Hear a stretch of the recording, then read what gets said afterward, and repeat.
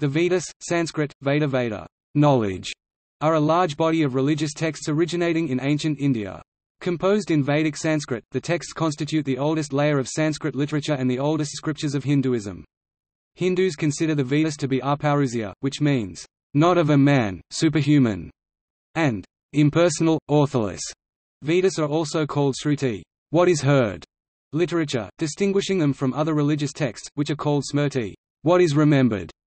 The Veda, for Orthodox Indian theologians, are considered revelations seen by ancient sages after intense meditation, and texts that have been more carefully preserved since ancient times. In the Hindu epic the Mahabharata, the creation of Vedas is credited to Brahma. The Vedic hymns themselves assert that they were skillfully created by rishis sages, after inspired creativity, just as a carpenter builds a chariot. According to tradition, Vyasa is the compiler of the Vedas, who arranged the 4 kinds of mantras into 4 samhitas. There are 4 Vedas, the Rigveda, the Yajurveda, the Samaveda and the Atharvaveda. Each Veda has been subclassified into 4 major text types: the Samhitas, mantras and benedictions; the Aranyakas, text on rituals, ceremonies, sacrifices and symbolic sacrifices; the Brahmanas, commentaries on rituals, ceremonies and sacrifices; and the Upanishads, texts discussing meditation, philosophy and spiritual knowledge. Some scholars add a 5th category, the Upasanas, worship. The various Indian philosophies and denominations have taken differing positions on the Vedas. Schools of Indian philosophy which cite the Vedas as their scriptural authority are classified as orthodox, Astika. Other Sramana traditions, such as Lokyata, Karvaka, Ajivika, Buddhism and Jainism, which did not regard the Vedas as authorities, are referred to as heterodox or non-orthodox Nastika schools. Despite their differences, just like the texts of the Sramana traditions, the layers of texts in the Vedas discuss similar ideas and concepts.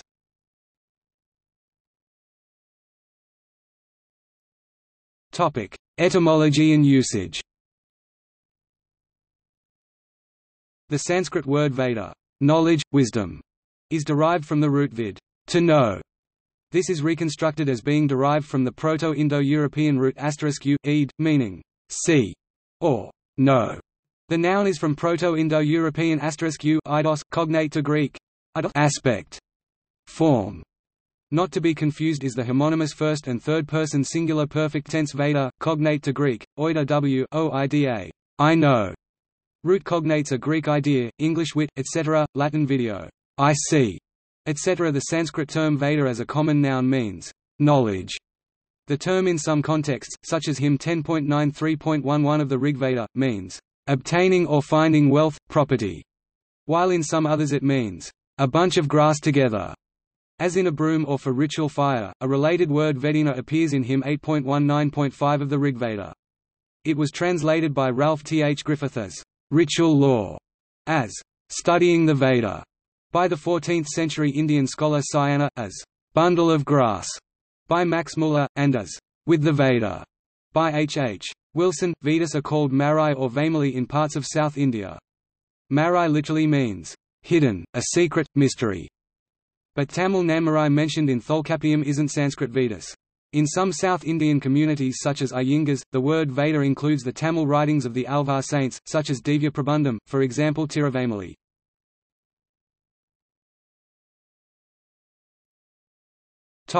Chronology.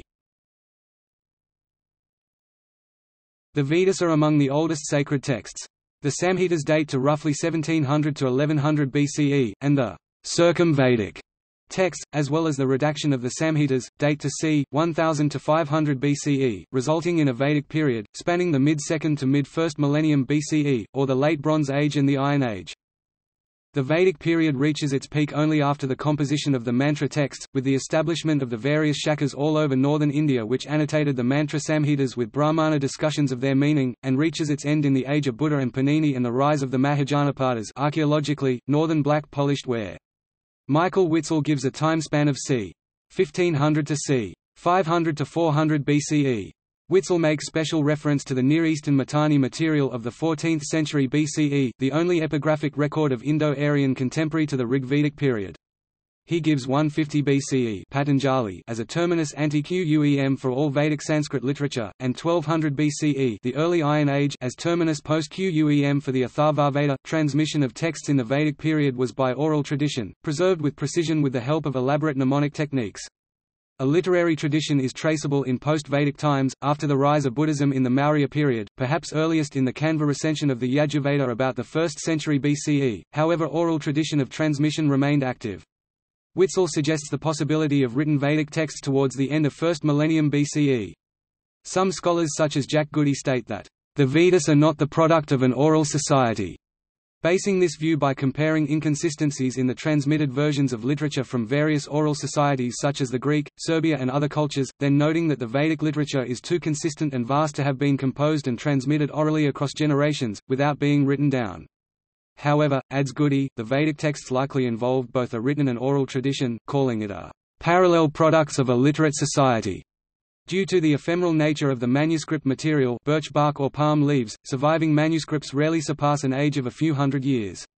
The Sampurnanand Sanskrit University has a Rigveda manuscript from the 14th century, however, there are a number of older Veda manuscripts in Nepal that are dated from the 11th century onwards.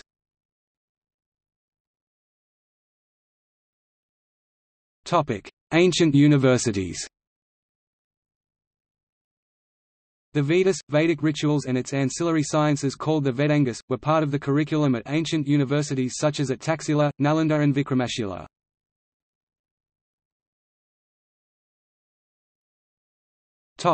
Categories of Vedic texts. The term, Vedic texts, is used in two distinct meanings. Texts composed in Vedic Sanskrit during the Vedic period, Iron Age India. Any text considered as connected to the Vedas, or a corollary of the Vedas.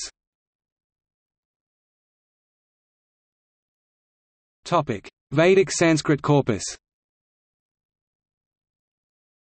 The corpus of Vedic Sanskrit texts includes the Samhitas, Sanskrit Samhita, collection, are collections of metric texts, mantras. There are 4 Vedic Samhitas, the Rigveda, Samaveda, Yajurveda, and Atharvaveda, most of which are available in several recensions Saka. In some contexts, the term Veda is used to refer to these Samhitas.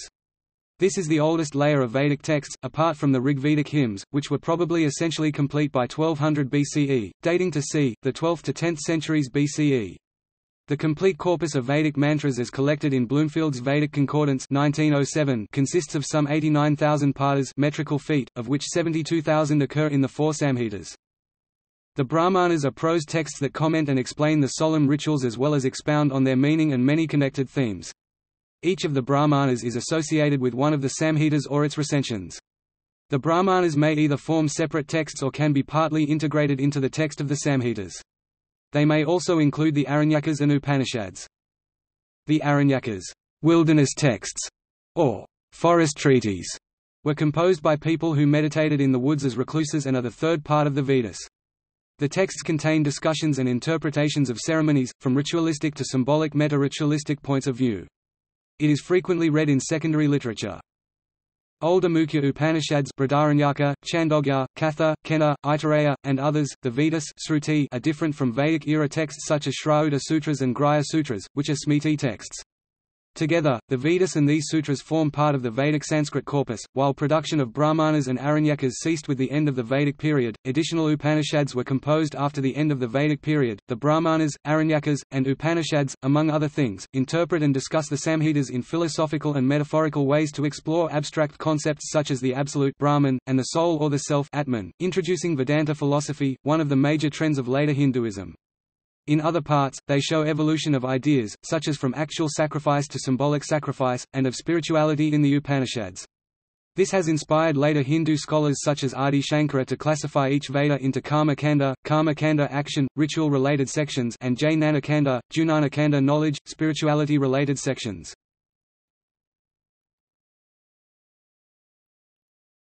Shruti literature. The text considered Vedic, in the sense of corollaries of the Vedas, is less clearly defined, and may include numerous post-Vedic texts such as the later Upanishads and the Sutra literature. Texts not considered to be Shruti are known as Smriti Sanskrit, Smrti, the remembered, or texts of remembered traditions. This indigenous system of categorization was adopted by Max Muller and, while it is subject to some debate, it is still widely used. As Axel Michaels explains, These classifications are often not tenable for linguistic and formal reasons. There is not only one collection at any one time, but rather several handed down in separate Vedic schools. Upanishads are sometimes not to be distinguished from Aranyakas. Brahmanas contain older strata of language attributed to the Samhitas. There are various dialects and locally prominent traditions of the Vedic schools. Nevertheless, it is advisable to stick to the division adopted by Max Muller because it follows the Indian tradition, conveys the historical sequence fairly accurately, and underlies the current editions, translations, and monographs on Vedic literature. The Upanishads are largely philosophical works, some in dialogue form. They are the foundation of Hindu philosophical thought and its diverse traditions. Of the Vedic corpus, they alone are widely known, and the central ideas of the Upanishads are at the spiritual core of Hindus.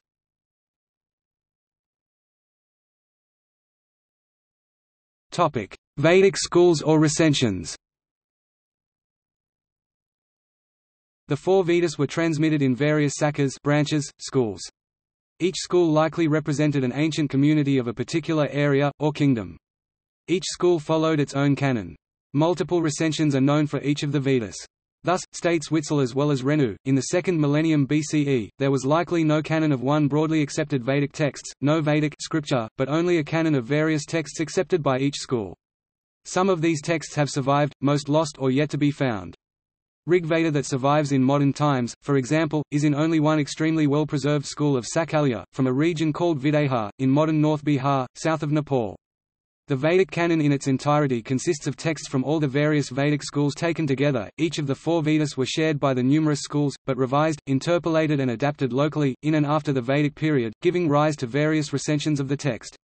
Some texts were revised into the modern era, raising significant debate on parts of the text which are believed to have been corrupted at a later date. The Vedas each have an index or anukramani, the principal work of this kind being the general index or sarvanukramani. Prodigious energy was expended by ancient Indian culture in ensuring that these texts were transmitted from generation to generation with inordinate fidelity. For example, memorization of the sacred Vedas included up to 11 forms of recitation of the same text. The texts were subsequently proofread by comparing the different recited versions. Forms of recitation included the Judapatha, literally mesh recitation, in which every two adjacent words in the text were first recited in their original order, then repeated in the reverse order, and finally repeated in the original order. That these methods have been effective, is testified to by the preservation of the most ancient Indian religious text, the Rigveda, as redacted into a single text during the Brahmana period, without any variant readings within that school. The Vedas were likely written down for the first time around 500 BCE. However, all printed editions of the Vedas that survive in the modern times are likely the version existing in about the 16th century AD.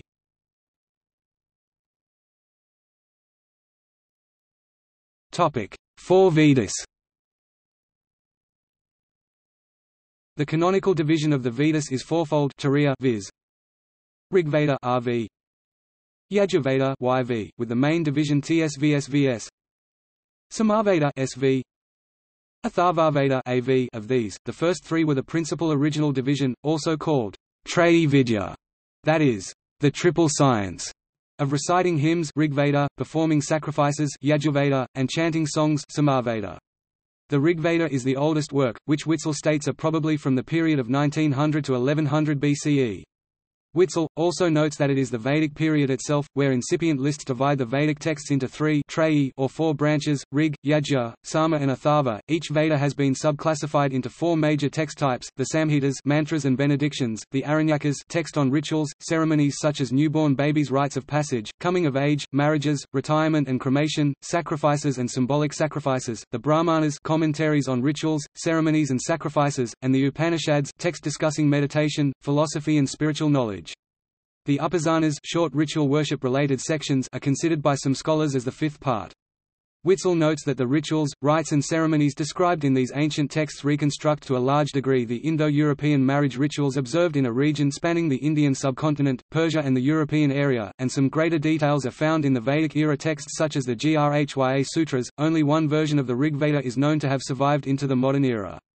Several different versions of the Samaveda and the Atharvaveda are known, and many different versions of the Yajurveda have been found in different parts of South Asia.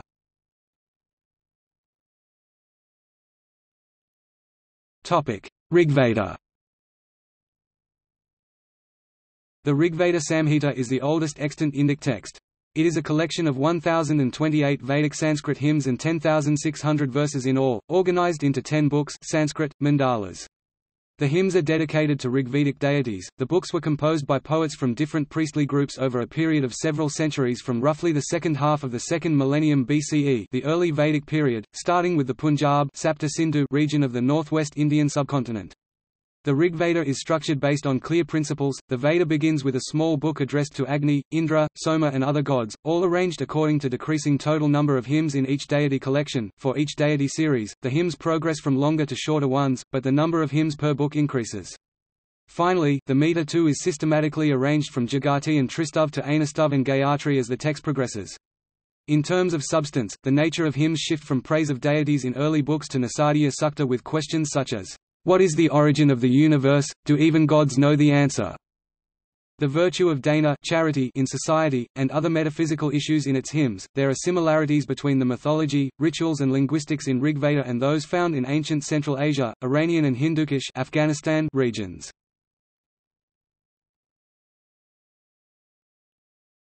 Samaveda.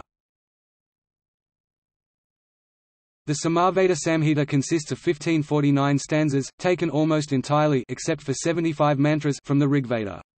The Samaveda Samhita has two major parts. The first part includes 4 melody collections Gana, and the second part 3 verse books Archika. A melody in the song books corresponds to a verse in the Archika books. Just as in the Rigveda, the early sections of Samaveda typically begin with hymns to Agni and Indra but shift to the abstract. Their meters shift also in a descending order. The songs in the later sections of the Samaveda have the least deviation from the hymns derived from the Rigveda. In the Samaveda, some of the Rigvedic verses are repeated. Including repetitions, there are a total of 1875 verses numbered in the Samaveda recension translated by Griffith. 2 major recensions have survived, the Kauthuma, Ranayaniya and the Jaiminya. Its purpose was liturgical, and they were the repertoire of the Ajita or singer priests.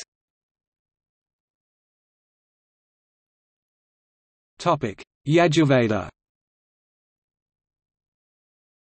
The Yajurveda Samhita consists of prose mantras. It is a compilation of ritual offering formulas that were said by a priest while an individual performed ritual actions such as those before the yajna fire. The earliest and most ancient layer of Yajurveda Samhita includes about 1,875 verses, that are distinct yet borrow and build upon the foundation of verses in Rigveda.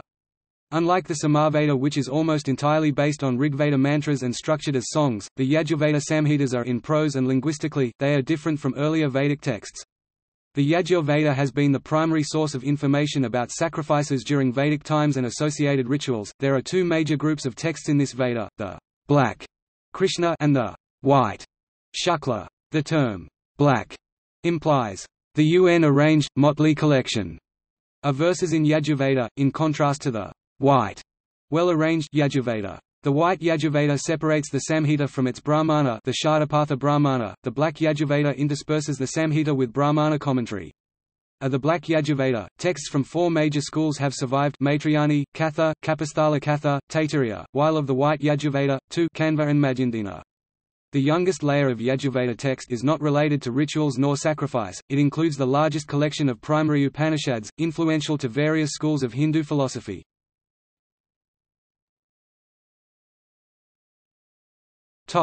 Atharvaveda. The Atharvaveda Samhita is the text belonging to the Atharvan and Angarasa poets. It has about 760 hymns, and about 160 of the hymns are in common with the Rigveda. Most of the verses are metrical, but some sections are in prose. 2 different versions of the text, the Paripalada and the Saunakya, have survived into the modern times. The Atharvaveda was not considered as a Veda in the Vedic era, and was accepted as a Veda in late 1st millennium BCE. It was compiled last, probably around 900 BCE, although some of its material may go back to the time of the Rigveda, or earlier. The Atharvaveda is sometimes called the Veda of magical formulas, an epithet declared to be incorrect by other scholars. The Samhita layer of the text likely represents a developing 2nd millennium BCE tradition of magico-religious rites to address superstitious anxiety, spells to remove maladies believed to be caused by demons, and herbs and nature-derived potions as medicine. The text, states Kenneth Zisk, is one of oldest surviving record of the evolutionary practices in religious medicine and reveals the earliest forms of folk healing of Indo-European antiquity. Many books of the Atharvaveda Samhita are dedicated to rituals without magic, such as to philosophical speculations and to theosophy. The Atharvaveda has been a primary source for information about Vedic culture, the customs and beliefs, the aspirations and frustrations of everyday Vedic life, as well as those associated with kings and governance. The text also includes hymns dealing with the two major rituals of passage, marriage and cremation. The Atharvaveda also dedicates significant portion of the text asking the meaning of a ritual.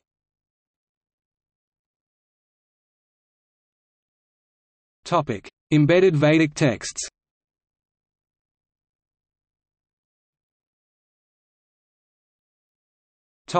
Brahmanas. The Brahmanas are commentaries, explanation of proper methods and meaning of Vedic Samhita rituals in the Four Vedas. They also incorporate myths, legends and in some cases philosophy.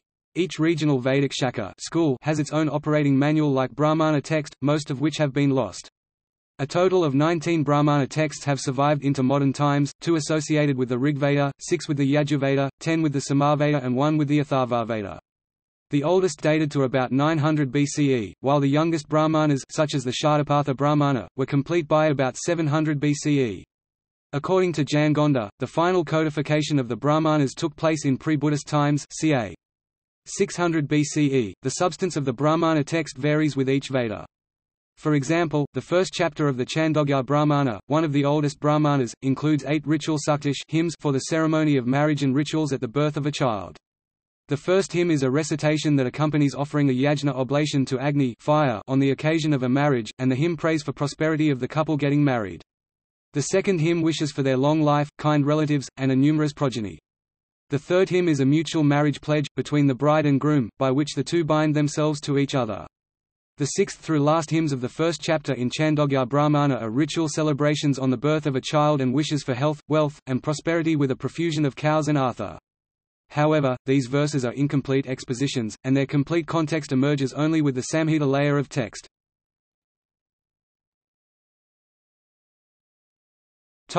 Aranyakas and Upanishads. The Aranyakas layer of the Vedas include rituals, discussion of symbolic meta-rituals, as well as philosophical speculations. Aranyakas, however, neither are homogeneous in content nor in structure. They are a medley of instructions and ideas, and some include chapters of Upanishads within them. 2 theories have been proposed on the origin of the word Aranyakas. One theory holds that these texts were meant to be studied in a forest, while the other holds that the name came from these being the manuals of allegorical interpretation of sacrifices, for those in Vanaprastha retired, forest-dwelling stage of their life. According to the historic age-based ashrama system of human life, the Upanishads reflect the last composed layer of texts in the Vedas. They are commonly referred to as Vedanta, variously interpreted to mean either the last chapters, parts of the Vedas, or the object, the highest purpose of the Veda. The concepts of Brahman, ultimate reality, and Atman, soul, self, are central ideas in all the Upanishads, and know your Atman, their thematic focus. The Upanishads are the foundation of Hindu philosophical thought and its diverse traditions. Of the Vedic corpus, they alone are widely known, and the central ideas of the Upanishads have influenced the diverse traditions of Hinduism. Aranyakas are sometimes identified as Karma Kanda, ritualistic section, while the Upanishads are identified as Jnana Kanda, spirituality section. In an alternate classification, the early part of Vedas are called Samhitas and the commentary are called the Brahmanas, which together are identified as the ceremonial Karma Kanda, while Aranyakas and Upanishads are referred to as the Jnana Kanda.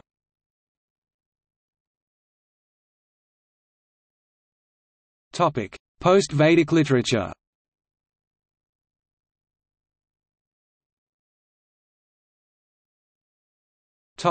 Vedanga. The Vedangas developed towards the end of the Vedic period, around or after the middle of the first millennium BCE. These auxiliary fields of Vedic studies emerged because the language of the Vedas, composed centuries earlier, became too archaic to the people of that time. The Vedangas were sciences that focused on helping understand and interpret the Vedas that had been composed many centuries earlier. The 6 subjects of Vedanga are phonetics, siksa, poetic meter, chandas, grammar, vyakarana, etymology and linguistics, nirukta, rituals and rites of passage, kalpa, timekeeping and astronomy, jyotisha. Vedangas developed as ancillary studies for the Vedas, but its insights into meters, structure of sound and language, grammar, linguistic analysis and other subjects influenced post-Vedic studies, arts, culture and various schools of Hindu philosophy. The Kalpa Vedanga studies, for example, gave rise to the Dharma Sutras, which later expanded into Dharma Shastras.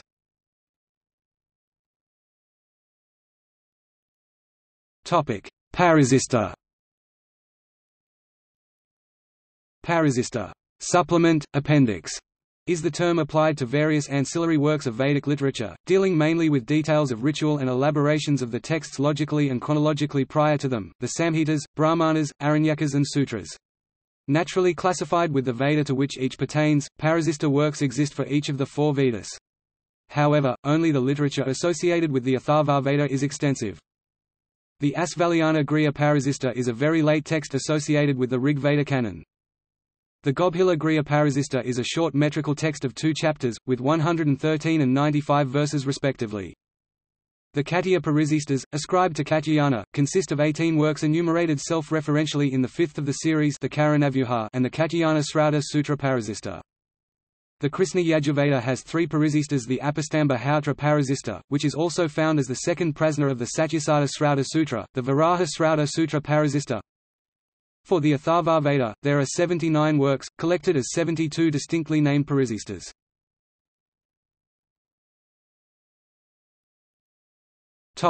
Upaveda. The term Upaveda, applied knowledge, is used in traditional literature to designate the subjects of certain technical works. Lists of what subjects are included in this class differ among sources.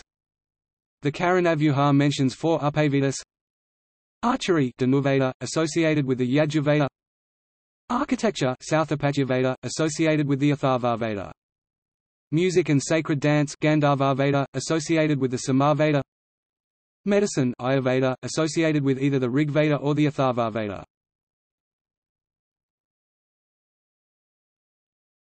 Topic: Fifth and other Vedas. Some post-Vedic texts, including the Mahabharata, the Natyasastra and certain Puranas, refer to themselves as the Fifth Veda. The earliest reference to such a Fifth Veda is found in the Chandogya Upanishad in hymn 7.1.2. Let drama and dance Natya be the fifth Vedic scripture. Combined with an epic story, tending to virtue, wealth, joy and spiritual freedom, it must contain the significance of every scripture, and forward every art. Thus, from all the Vedas, Brahma framed the Natya Veda. From the Rig Veda he drew forth the words, from the Samaveda the melody, from the Yajurveda gesture, and from the Atharvaveda the sentiment. Divya Prabandha, for example Tiruvamali, is a term for canonical Tamil texts considered as vernacular Veda by some South Indian Hindus. Other texts such as the Bhagavad Gita or the Vedanta Sutras are considered Shruti or Vedic by some Hindu denominations but not universally within Hinduism. The Bhakti movement, and Gaudiya Vaishnavism in particular, extended the term Veda to include the Sanskrit epics and Vaishnavite devotional texts such as the Pancaratra.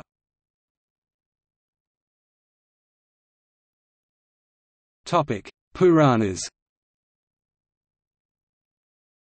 The Puranas is a vast genre of encyclopedic Indian literature about a wide range of topics, particularly myths, legends and other traditional lore. Several of these texts are named after major Hindu deities such as Vishnu, Shiva and Devi. There are 18 Mahapuranas, Great Puranas, and 18 Upapuranas, Minor Puranas, with over 400,000 verses. The Puranas have been influential in the Hindu culture. They are considered Vaidika, congruent with Vedic literature. The Bhagavata Purana has been among the most celebrated and popular text in the Puranic genre, and is of non-dualistic tenor.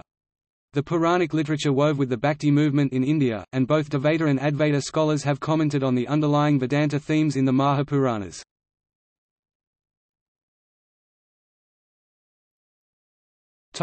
Western Indology. The study of Sanskrit in the West began in the 17th century. In the early 19th century, Arthur Schopenhauer drew attention to Vedic texts, specifically the Upanishads. The importance of Vedic Sanskrit for Indo-European studies was also recognized in the early 19th century. English translations of the Samhitas were published in the later 19th century. In the Sacred Books of the East series edited by Muller between 1879 and 1910, Ralph T. H. Griffith also presented English translations of the four Samhitas, published 1889 to 1899. Voltaire regarded Vedas to be exceptional. He remarked that the Veda was the most precious gift for which the West had ever been indebted to the East. Rigveda manuscripts were selected for inscription in UNESCO's Memory of the World Register in 2007.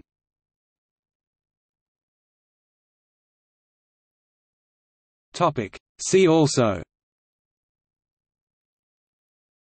Hindu philosophy, Historical Vedic religion, Pyramid texts, Shaka, Vedic chant. Notes